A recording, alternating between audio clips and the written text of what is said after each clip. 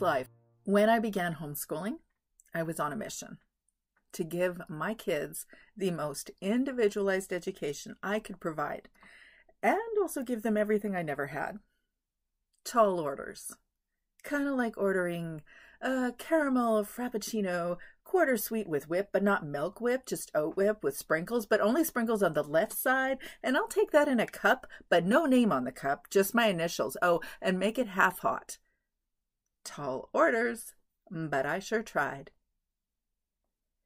There are 7 ways that I've learned I can live my best homeschool mom life. The self-care for the homeschool mom I'm pointing at right now is me. But tell me if any of these might apply to you too. Naturally, I learned a few things as I tried to serve up that perfectly decadent drink to my homeschool family. The first thing that I learned